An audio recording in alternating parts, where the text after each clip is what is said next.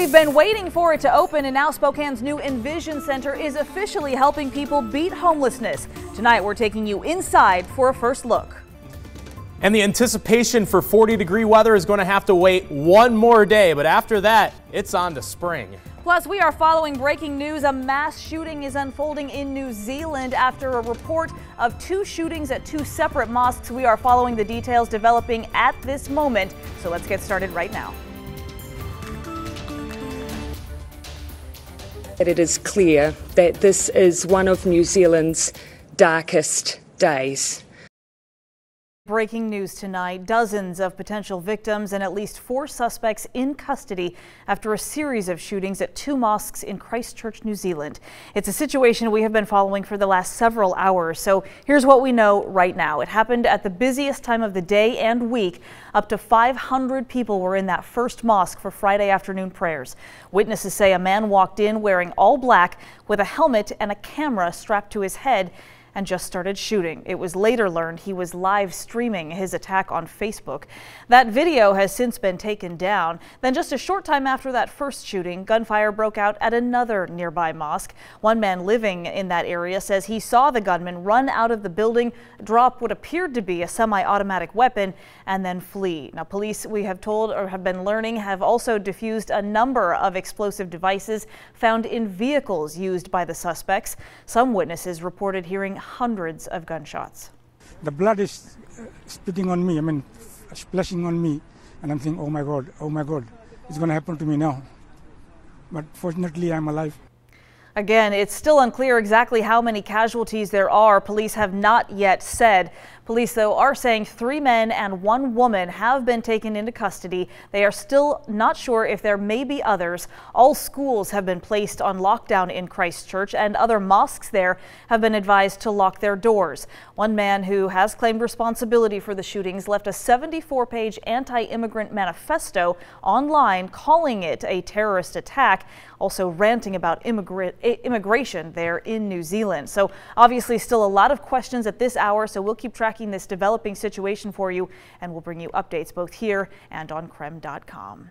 As we turn to other news here at home, today Governor Jay Inslee signed a bump stock buyback bill into law. The state will now pay bump stock owners $150 when they turn in that soon-to-be illegal device. There are several dates and locations where you can turn in a bump stock right here in Spokane. The first is Sunday and Monday from 10 a.m. to 4 p.m. at Washington State's Patrol Building on West Rowan Road. We also have more information on the limits and turn-in dates and locations. Just go to KREM.com. In a new development, newly released body cam video shows the moments leading up to a Spokane police shooting of 34-year-old Ronald Aker 15 times because police believed he had a weapon. It was March of last year. Law enforcement went to serve what they called a simple eviction notice to Aker.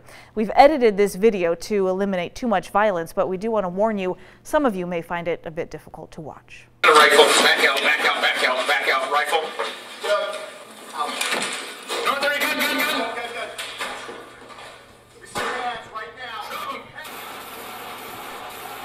So just before what you're seeing, Aker had been sitting on a couch in the back of that apartment with another couch propped up in front of him as a barricade. He continuously was refusing to obey officers' orders. They then hurried to take cover after they saw him reach for something under a blanket. They say they could see the scope of a rifle. That's when the officers started shooting. The suspect was shot at 15 times, suffered 6 injuries. Based on the circumstances, prosecutors ruled that both officers were justified in using deadly force. The suspect is now facing criminal charges of his own. And we are getting our first look tonight inside the city's new resource center. This is a building where numerous nonprofits can offer up services in one central location. Everything from housing to legal to healthcare. And it's all part of the city's long-term plan to combat and prevent homelessness. Our Casey Decker took a tour of that facility today as they prepare for a grand opening. The Envision Center is currently in the soft opening stage. That means the service providers like Catholic Charities and the Ark have moved into the center. I'm told they are helping people already, but they're not taking walk-ins yet. Right now, it's by appointment only. There's been just shy of 40 appointments a week. Alex Reynolds with Spokane's Integrated Social Services says while the Envision Center is a big part of the fight against homelessness, that's not all it's for. We want to help people who are on the verge of homelessness, people who are homeless, and people who are getting by, but they feel like they're just not living up to their potential and they're underserved here in Spokane. The services are grouped into 7 categories. There's housing. It is going to be a large piece. It's one of our main service areas that we're focusing on. Legal help for those trying to re-enter society after being in jail, as well as help with work or housing rights. If you're a tenant and you have an issue with your landlord and you're not really sure how to resolve that dispute,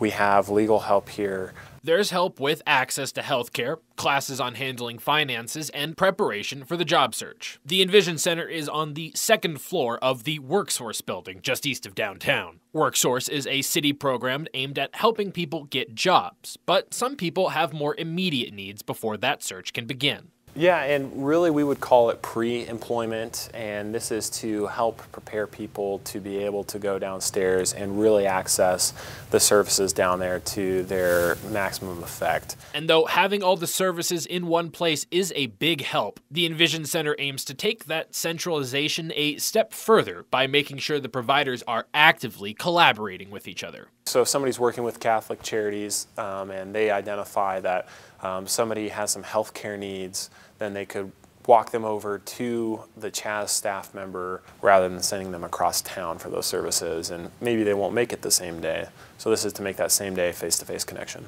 Reynolds says so far during opening, they've gotten mostly good feedback from the providers about that collaborative process. Over the next few weeks, they'll work to streamline the intake process before walk-ins are accepted starting April 15th. In Spokane, Casey Decker, KREM 2 News. Well, at long last, it is finally warming up here around the Northwest, and as a result, Stevens Pass was closed for a while today while avalanche control crews worked to clear fallen snow from the road. Then in Chelan, another road closed because of what WashDOT referred to as a snow slide. And there is some concern about flooding around the area because of melting snow. So for more on that, we turn to Thomas Patrick as we try to find out just how fast some of this snow is actually going to melt. Hi, Thomas. Hey there, Whitney. The snow melt has been pretty slow so far. We had 16 inches on the ground yesterday. Right now it's down to 14. So 2 inches in a day and a half isn't too bad. If you'd like to learn more on how fast that snow is going to melt, I have a report. You can find that at KREM.com. As for the highs today, just 1 degree shy of the 40-degree mark.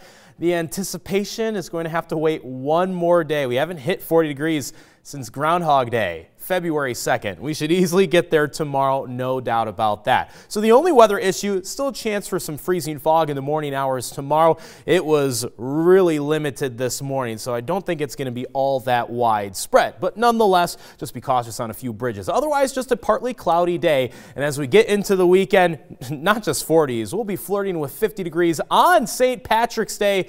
Looks like a great holiday weekend for us, but I think our temperatures might start to get a little greedy this upcoming week. Let you know how much more those temperatures will climb by the first day of spring. That's coming up in a few minutes. All right, Thomas, thank you. Well, if you hadn't had a chance to hit the ice at the Numerica skate ribbon at Riverfront Park, you need to get on it because it's set to close for the winter season on Sunday. The skate ribbon has been open now for 2 seasons, so we wanted to take a look and compare how this season actually went. So in its first year, the skate ribbon had more than 53,000 visitors. As of March this year, it's nearly 47,000 visitors. And because of all the snow and colder temperatures we had in the later part of this winter, the skate ribbon was actually able to stay open 2 weeks longer than it did in that first year. So while the ice will start to melt away, we can expect the skate ribbon to reopen for spring skating in about a month, something to look forward to. Well, who would steal from a church? That is the question people in Sandpoint are asking after someone broke into their place of worship and stole thousands of dollars worth of stuff. That included crosses, computers, even donations meant for the homeless. And it wasn't discovered until people started showing up for Sunday services. With no security cameras in place, it's just not clear who's to blame. For now, they're just hopeful the rest of us will keep an eye out, especially in the Sandpoint area, for those holy items that were stolen. Less than 1 week after daylight saving time, lawmakers in Olympia have passed bills in both the House and the Senate to avoid that twice-yearly clock change. The House and Senate bills have bipartisan support. The one in the House, sponsored by Spokane's Representative Marcus Riccelli, says if the federal government allows it, Washington would make daylight saving time permanent. The Senate bill has been sponsored by Senator Jim Honeyford in the Yakima area. The bill also wanting to change the time on clocks, saying because of the negative impacts on public health. Now that both bills passed the House and the Senate, they'll go on to the opposing chambers for review. And while those bills do continue to move through the state legislature, dozens of others died without ever making it to a vote. That's because the cutoff to move on was last night. So here are just a few of the bills that died without debate. A Senate bill to make a fourth DUI in 15 years a felony. That one is dead. So is another bill to ban marijuana ads on billboards. And lawmakers also did not take up a vote on the bill to prohibit so-called dwarf tossing or other exploitation of little people. Today, the U.S. Senate voted to block President Donald Trump's national emergency for border wall funding. The measure already passed in the House, and 12 Republicans joined Democrats voting in favor of that resolution. Some Republicans said the support for the resolution, though, isn't about the border wall, but rather about the Constitution and the separation of powers. The president, though, says he already plans to veto that measure. The Connecticut Supreme Court ruled today a gun manufacturer whose guns were used in the Sandy Hook elementary shooting can be sued for marketing practices. So when we come right back, we're sharing those details on how this is able to move forward in court. Don't go anywhere.